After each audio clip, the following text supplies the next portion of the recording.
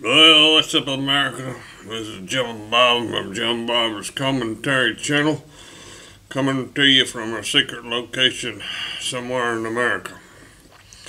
It's Monday morning.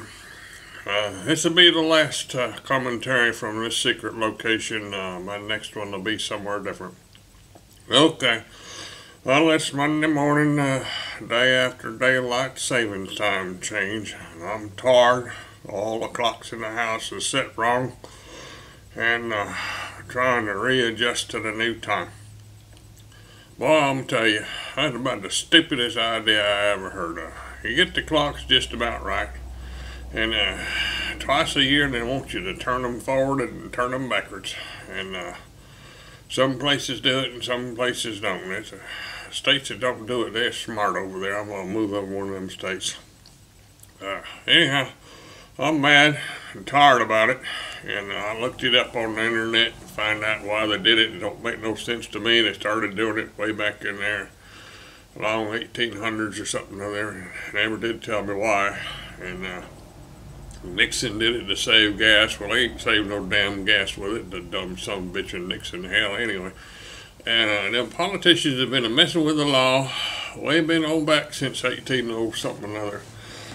Changing it, it's daylight savings time. Because some bitches can't figure out it don't work.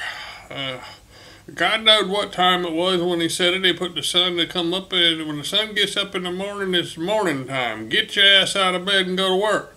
And the sun goes down in the evening, and it's time to go to bed. Get your ass off to work and go on down there and get into bed and go to sleep. And tomorrow get up and go to work again.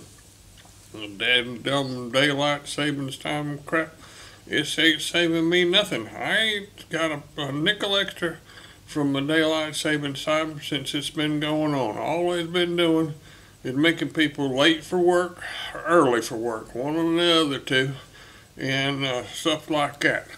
And the congressman, as soon as somebody complained about it, they went and changed it back again to try to make their constituencies and all that stuff. This is another one of them stupid laws. They ain't got no good use for it. And just up there in Congress, they think, well, what can we do that won't cost nothing, and we can say we did something, and somebody will give us some money for it. And so they did it, and that's what they did. Now, Teddy Roosevelt, he even called it the wartime. That was what he called it. He would give it a fancy name on account of those war going on. Well, people was patriotic back in the Second World War, and so they said, oh, well, it's wartime, we've got to do it. And so they walking around, stumbling all over the place, tripping on, falling, because they didn't get no good sleep. They probably could have killed more Nazis that way. If they'd have known in the Second World War that the Germans is the one that started it in the beginning, then they probably wouldn't have done it. But see, they didn't figure any of that stuff out. So, anyhow, I'm going to go over there and get back in the bed and get me some more sleep. And I reckon after I get up after that, I'll change the damn clock. You know what? I ain't going to change the clock. I'll change my mind. You know what I'm going to do?